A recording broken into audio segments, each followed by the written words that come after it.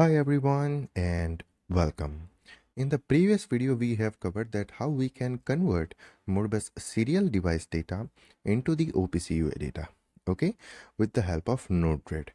And in this video we are going to do the same. We are going to convert Modbus TCP device data into the OPC-UA data with the help of NodeRED. So previously we were converting Modbus serial device data. Now in this video we are converting Modbus TCP device data into the OPC-UA data.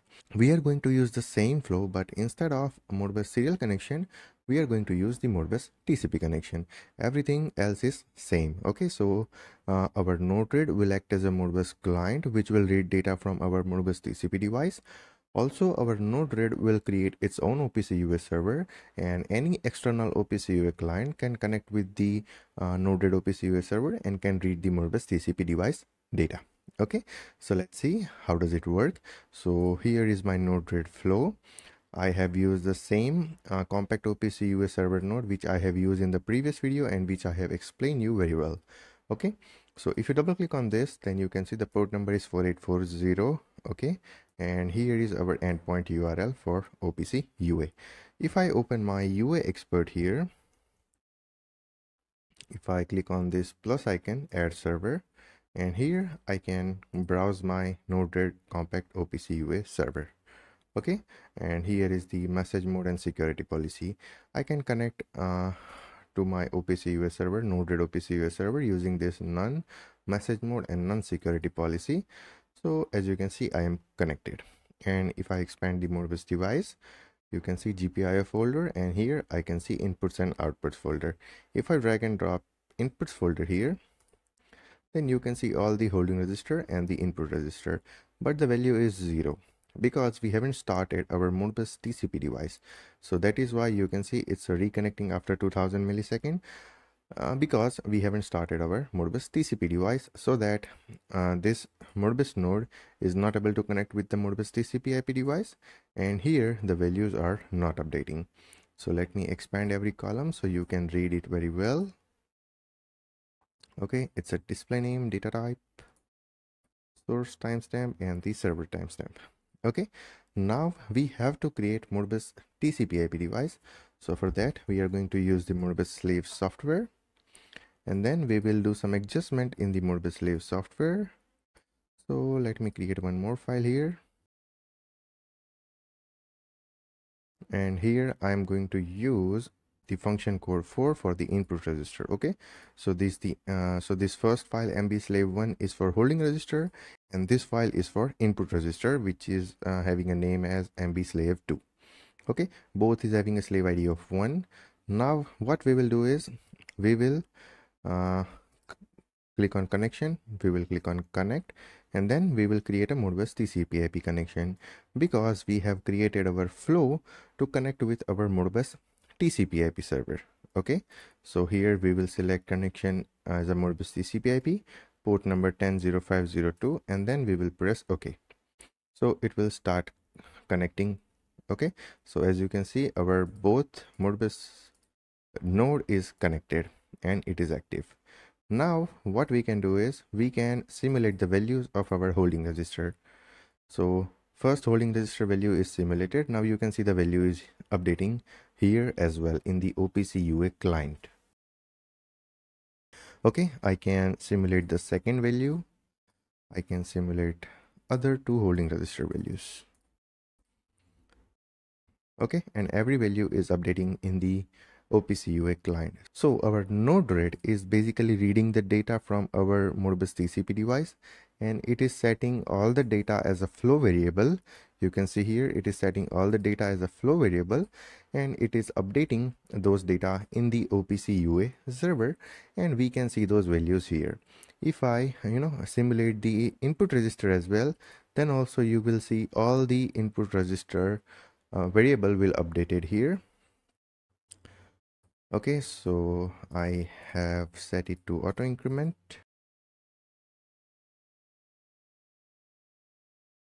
Okay, you can see here the first input register has a value of 39, 41, 42, 43. Okay, so you can see the value here, same value you will see the here.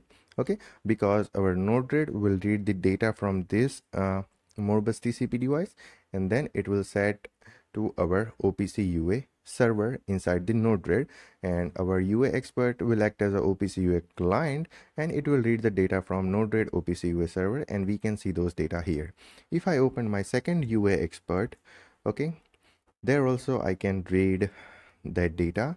So instead of local discovery, I'm going to use the advanced option, and here we have to use the endpoint URL which I have used here.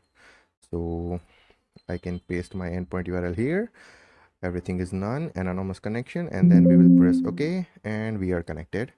Here is my Modbus device, GPIO. I can drag and drop the inputs. Yeah, you can see, right? So the value is updating here. Okay, the same value you are seeing here, the same value is also updating here. So if you have multiple OPC-UA client, then also you can connect your multiple OPC-UA client to the single OPC-UA server of the NodeRED, and you can get the data. Okay, if you have a multiple Modbus TCP IP device, then also you can connect your multiple Modbus TCP IP device to the NodeRED, and you can also convert that data into the OPC-UA data. You have to construct your address space. Then after however you want to adjust your data, you can adjust in the folders. Okay, I have adjusted the 4 holding register in the inputs, and I have adjusted the 4 holding register in the output. So if I drag and drop the 4 holding register here, also if I drag and drop the 4 holding register here,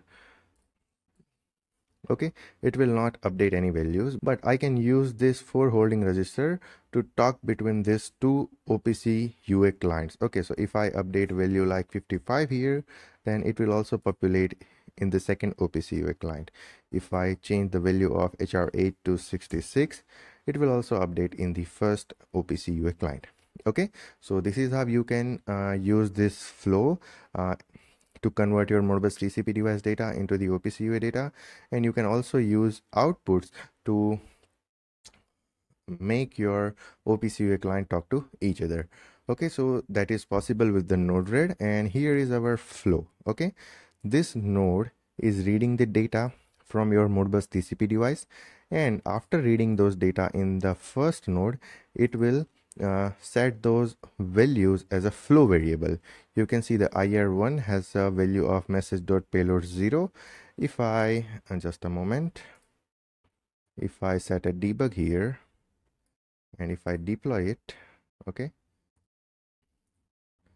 you can see, yeah, you can see 388 389. So in this array you can see the value, okay, 0:389. So this is the payload 0, and we are setting the payload 0 value as the IR1. Okay, so what it will do, it will set the 389 value to the OPC-UA server, and we are able to see those data here. Okay, so this is how it is going to work. Now I have changed it. Let me delete it and let me deploy it again. Okay, so it will initialize and then it will set to active, and it will start populating Modbus TCP device data into this OPC-UA server, and we can read those data in the OPC-UA client, and I can update values of holding register, and it will automatically updated in the second connection of OPC-UA client. Okay, so I hope this thing is clear, and this is kind of complex, but it is very useful that you can convert your Modbus TCP device data into the OPC-UA server, and also you have some spare outputs which is used to communicate between two or multiple OPC-UA client software. So any of your OPC-UA client can update the value, and second or any rest of the OPC-UA client will get those update. Okay, so OPC-UA client can be your software like UA Expert. It can be your SCADA like Ignition SCADA, Plant SCADA, any other DCS platform. It can be your CAP server, or it can be your PLC as well. Okay, you can connect your PLC with this, and you can also provide the Modbus data, Modbus TCP IP data to your PLC if your PLC is out of communication port or something like that. So that is possible. So I hope this thing is clear, that how to convert Modbus TCP device data into the OPC-UA data.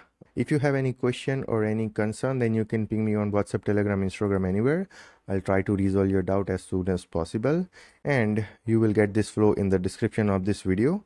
So we will meet you in the next video, and till then, take care, goodbye, and thank you.